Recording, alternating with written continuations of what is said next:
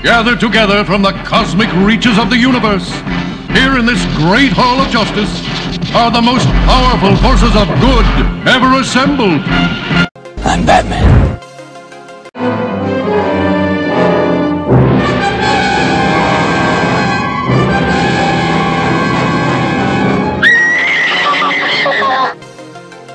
Easy, miss. I've got you. You've got me! Who's got you? Dooby-dooby-doo, where are you? We got some work to do now.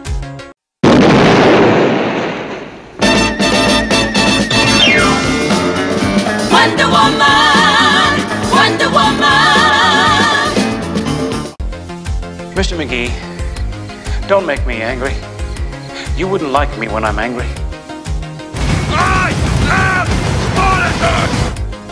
Wait a minute, Doc. Are you telling me you built a time machine? Out of a DeLorean?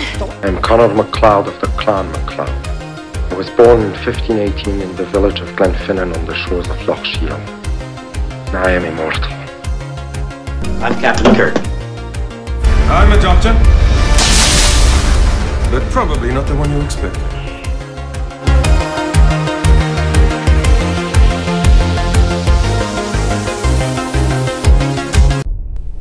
Welcome to this special Geek This Week.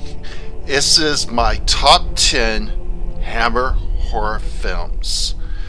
Hammer Studios, famous during the 50s and 60s for gothic horror. This was a British film company that put out some of the greatest gothic films during the 50s and 60s, and this is a top 10 list of my favorite Hammer horror films. Now, this is my top 10 list. This is not an official top 10 list by Hammer Studios. Hammer still makes movies today. They've made movies such as The Woman in Black, Let Me In, as such films today. But it's during the 50s, 60s, and 70s that they are known for their gothic horror, and this is my top 10 list of the top 10 Hammer horror films.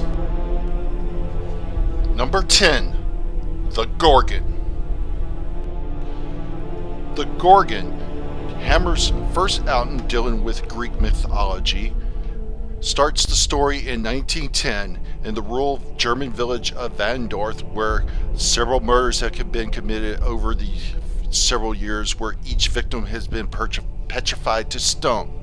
The Gorgon stars Christopher Lee, Peter Cushing, Barbara Shelley as the heroine slash victim. Wonderful movie, well done. This shows several times of Christopher Lee and Peter Cushing working together, and their chemistry on screen shows here once again how well they work together. This film also has a supporting appearance by Patrick Troughton, who plays Spectre Kendorf. You may remember Troughton from his role as the second Doctor from Doctor Who. I love this movie because of its chemistry, its atmosphere, and the story is well done. You can find this movie on DVD and on Blu-ray. Number 9, The Curse of the Werewolf. The Curse of the Werewolf is a unique telling from Hammer horror, as it starts from the childbirth. The story is set in 18th century Spain, which tells of the birth of a boy named Leon, who was born to a mute maiden girl who had been raped by the matriarch of a village. The child grows up and is played by Oliver Reed in one of his earlier roles. The makeup for the werewolf doesn't show up until the very end of the film, but it's a spectacular makeup done by Roy Asher. The film mainly stars people that are not normally associated with Hammer films, but is still well done. To my mind, a good movie. Unfortunately, it didn't do good in the theaters, but still, to me, it's a good film. You can find it on the 4 DVD set, the Hammer Horror series. You can find that. It's part of the Universal MCA franchise collection, but it's still it's one of my favorites, and it's on the list at number 9. So check it out. Number 8, Dr. Jekyll and Sister Hyde. Dr. Jekyll and Sister Hyde is a 1971 film. It is the 3rd adaptation of Robert Louis Stevenson's Dr. Jekyll and Mr. Hyde. This is a unique twist as it shows Jekyll transforming into a female version of Hyde. The plot also takes in aspects of Jack the Ripper and the Burke and Hare cases that are historical, that took place in London in the 18th century. The film is directed by Roy Ward Baker. The film stars Ralph Bates, who was Hammer's attempt to groom as a replacement for the Peter Cushing, and it also stars Martina Beswick, who you may recognize from the James Bond films From Russia with Love and Thunderball. In this film, Dr. Jekyll has dedicated his life to cure all known diseases. He hopes to discover how to do that. He abandons his study and he becomes obsessed with extended life. He then starts using the female hormones from cadavers and creates an elixir.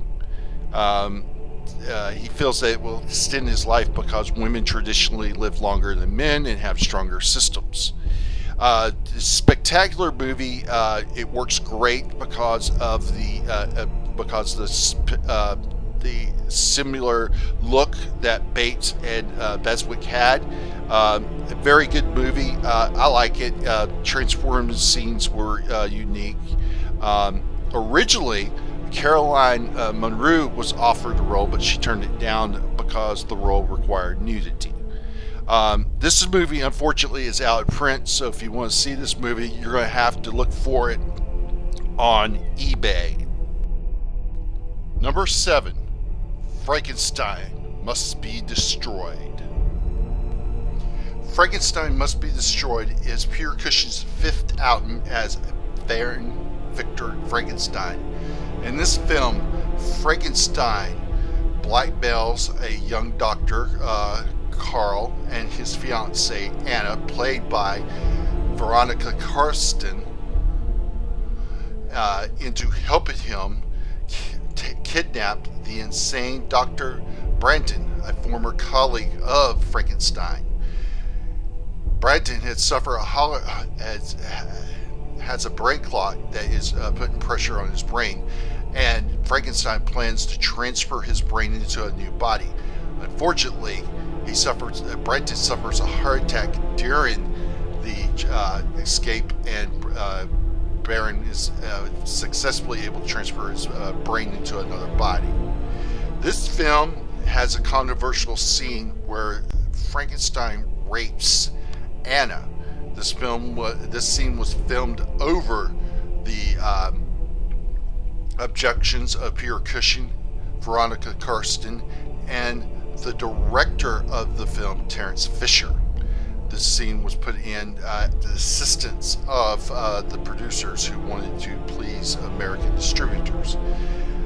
The film ends with Branton confronting Frankenstein in his home, and he sets the home on fire, giving Frankenstein a choice: choose between the flames or the police, Frankenstein. This film, to me, is unique because it just shows Frankenstein as a person who only cares about his end game, his goals, and no one else. And if anybody gets in his way, he shall take him out. It's a good movie in my mind. A lot of people don't like this film. I do. It's probably stays true to Cushing's performance, or close to it, as I can say from his breakout performance, The Curse of Frankenstein. This movie is available on DVD and Blu-ray, and you should have no problem finding this film if you want to see it. Number 6, The Horror of Dracula. The Horror of Dracula, otherwise known as Dracula in England. It was given the title Horror of Dracula for its US release, so it wouldn't be confused with the Bela Lugosi version of the film. The film stays mostly true to the Bram Stoker novel. Changes made to the film. Jonathan Harker comes to Castle Dracula to kill Dracula, but becomes a victim of Dracula himself. Another change in the film, Mina is no longer the fiance of Jonathan Harker. She is married to a new character, Arthur Woodward, and it is his sister Lucy that is Harker's fiance. Otherwise, the film stays true to the novel. Christopher Lee's performance as the Count was breathtaking. I think this is I think this is the performance that really cements him as Dracula, and I think it's one of his well-done performances. This is also another collaboration with Christopher Lee. This film was made after the successful The Curse of Frankenstein. In this, Peter Cushing plays the hero, Dr. Van Helsing, against Lee's Dracula.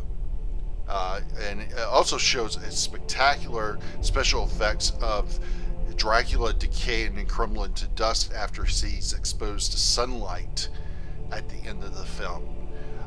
The film is available on DVD, and if you want to catch it, I just think it's one of the better films. Also, you may know Michael Gouliffe, who is in the film. He plays Arthur Woodham.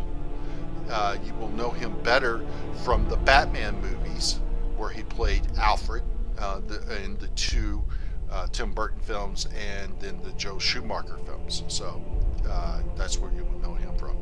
Nevertheless, it is a breakout performance for Christopher Lee as Dracula in The Horror of Dracula, number 6 on my list. Number 5, The Vampire Lovers. The Vampire Lovers is a 1970 film. It was directed by Roy Ward Baker. It stars Peter Cushing and Kate O'Mara, Madeline Smith, and the beautiful Ingrid Pitt. This was the first in the Karstein trilogy. It was followed up by Lust for a Vampire and Twins of Evil.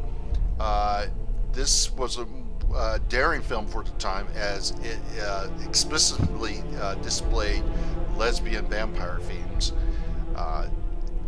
Hammer did these type of films to be competitive with the kind of films the U.S. market was putting out. In this film, Ingrid Pitt plays Marcilla. She is the reborn Carmela, and she stalks her female victims one by one, starting with Pippa Still, who she attacks and eventually dies. This has a nice performance from Peter Cushing as the general, who at the end of the film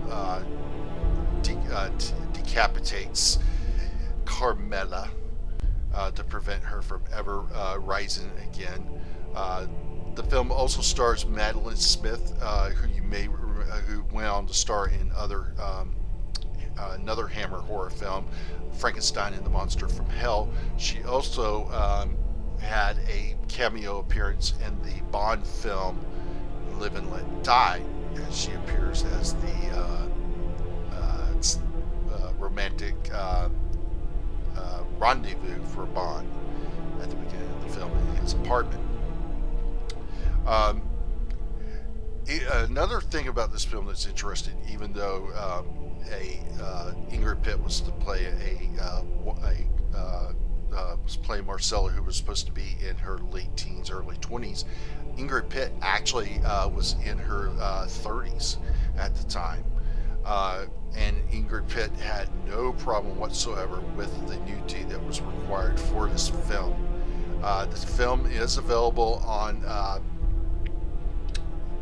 Blu-ray, and it has a nice little documentary on the Blu-ray. And nevertheless, this is probably the better of the three Kirstein films in the trilogy, and Ingrid Pitt would go on to do another Hammer horror film, Countess Dracula. So, but anyway, this is number 5 on my list. Check it out. Number 4, Frankenstein Created Woman. Frankenstein Created Woman was Peter Cushing's 4th album as Baron Victor Frankenstein. Film was once again directed by Terence Fisher. He was famous for directing many Hammer horror films. It also stars Playboy playmate Susan Denberg as the tragic Christina. The film shows Baron Frankenstein with his assistant Hans and Dr. Hertz, who help him discover a way to trap the soul of the recently deceased by using a device that creates a force field that would hold the soul as it is released by the body, and to be able to restore it to life. During the film, Hans, who is in love with Christina, the daughter of an innkeeper whose left side of her face is disfigured and partly paralyzed, is tormented by local dandies who wind up killing Christina's father, and Hans is blamed for the death and sentenced to the guillotines. Christina witnesses Hans' execution and throws herself to her death off of a bridge into the river. During this, Frankenstein and Hertz is able to capture the soul of Hans, and they restore his soul into Christina's body, who is now, and who they repair her face and body, and it is beautiful. However, Hans' soul takes over and goes on a mass murder spree. The film ends with Christina once again committing suicide, and this shows a little soft side of Frankenstein as he tries to reason with her but is unsuccessful and silently walks away in guilt and disappointment. Great performance by Peter Cushing. This is one of the few films that Susan Denberg did. You may also remember Susan Denberg as she played one of Mudd's women in the first season of Star Trek, the original series, and colloquially, ironically, the episode titled Mudd's Women. Good film. It is available on Blu-ray. If you're wanting it to have, you should go ahead and get it, because the film is starting to be out of print and soon will be hard to find this film. Number 3, The Curse of the Mummy's Tomb. The Curse of the Mummy's Tomb is the second of 4 mummy films that was done by Hammer. This film has none of its normal Hammer stars that they usually use for Hammer films. The film stars Terrence Morgan, Fred Clark, and in a role that was her first role, Janine Rowland. Anyway, the film starts out in 1900, where 3 archaeologists discovers the tomb of Ray, and his body is brought back to London, England, by American showman Alexander King, played by Fred Clark, who plans to recoup his investment by taking it on sensational public displays of the mummy and all the treasures. However, the mummy is revived and starts killing the members of the expedition. The uniqueness of this film is the character Adam Beachman, played by Terrence Morgan, a wealthy arts patriot, turns out to actually be an immortal Egyptian who is the brother of Ray, who wants to who cannot die unless his brother kills him, which he had already killed his brother. Wonderful film. It is got wonderful atmosphere to this film. It's probably, in my mind, it is the best of the 3 follow-ups in the Mummy films that Hammer did. As each Mummy film that Hammer did was a total separate plot and none of them intertwined together. This film is really, really good. You can find this film on a double Blu-ray disc. And it's also along with the Revenge of Frankenstein. So check this film out. In my mind, it's a really great film. Number 2, The Curse of Frankenstein. The Curse of Frankenstein is Hammer's first film that really started the genre for Hammer horror. It stars Peter Cushing as Baron Victor Frankenstein, and also stars Christopher Lee as the monster. Hazel Court also stars in the film as Elizabeth, who is Frankenstein's young cousin, who he eventually marries in the film. The film tells of Frankenstein's obsession with life and death and his eventual wanting to create new life. He has no problem in instilling the parts that he needs for his work, including killing the mind of an old distinguished professor so that he can have his mind of knowledge. The film is spectacularly done. The makeup for Christopher Lee in no way resembles Boris Karloff's makeup as. They could not fringe on Universal's copyright of the makeup. But the makeup is wonderfully done, and this also lends its hands as this film was in complete color, which helped with the blood and gore. Frankenstein also is shown to be obsessed with this creature and is oblivious to the consequences of his creature's actions, including killing a blind old man, and has no problem using the creature to murder his maid Justine, who claims she is pregnant with his child as he carries on an affair with her and refuses to marry her. The film ends with the monster escaping and trying to kill Elizabeth. Frankenstein sets the creature on fire and it falls into a bath of acid, which completely destroys the monster, leaving no proof that it even existed. And the film ends with Frankenstein, who has told this story in a flashback to a priest that shows that the priest doesn't believe his story, and Frankenstein is condemned to death for the murder of Justine and is led away to the gallows. Excellently well done film. This film set the careers of Cushing and Lee, and this was their first collaboration together, and they would do many more films, Hammer films together. Great film, and I think it's a well done film, and you should be able to find this film on DVD here in the US. before we get to the number one, here are some honorable mentions.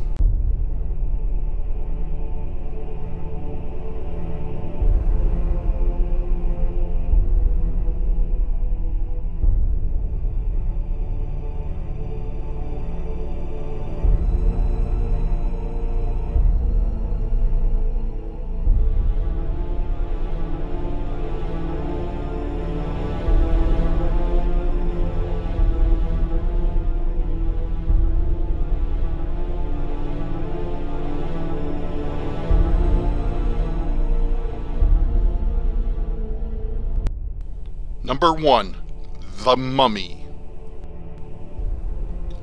The Mummy once again reunites the team of Peter Cushing and Christopher Lee, who plays the Mummy. This makes Christopher Lee's third outing playing a classic monster. This film is unique as it doesn't borrow from the story plot of the Boris Karloff Mummy film. However, it does from the follow-up films that Universal did.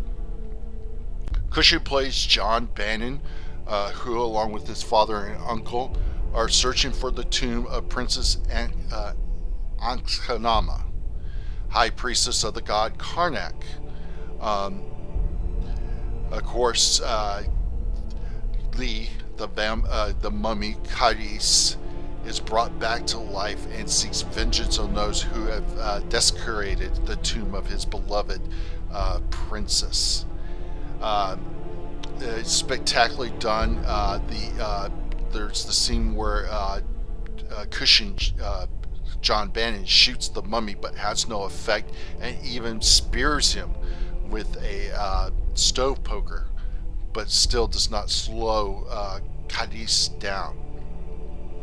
The film also stars Yvonne Furska, I hope I pronounced her name correct, as Isabella Bannon, who resembles a striking dead-on likeness of Cadiz's Princess Ankhanama, which comes in handy at the end of the film when she forces Cadiz to put her down, and Cadiz is destroyed at the end, sinking into the mire, taking the scroll of life with him. This was a well-done film. Atmosphere was phenomenal. Lee is striking in his appearance due to his height. The makeup was fantastic, and both of the performances from Cushing and Lee were fantastic. This film is available on DVD and was recently released on Blu-ray last year, and it's a wonderful film. There was one scene that was shot that was considered graphic and was was trimmed out of the film, and that's the scene of the flashback where Cadiz was shown to have his tongue cut out so that he could not utter words that would offend the ears of the gods. Well done film from top to bottom. This is my favorite Hammer horror film of all time, without a doubt. That is my top 10 Hammer horror films. I hope you enjoyed it. I will be trying to do a Pensacon preview. I'm really looking forward to Pensacon 2017, and I'm going to talk about the guests that I'm really looking forward to meeting at Pensacon. There's a lot of new guests coming. You can also check all of my panels that I attended from last year's Pensacon and also this year's Fanboy Expo, where I have a special great panels with John Schneider, Tom Walpat, The Outsiders, Scott Hall, Kevin Nash, and much more. So please check those out, and thank you for watching. This has been Geeks This Week special presentation, my top 10 Hammer horror films. Thank you for watching.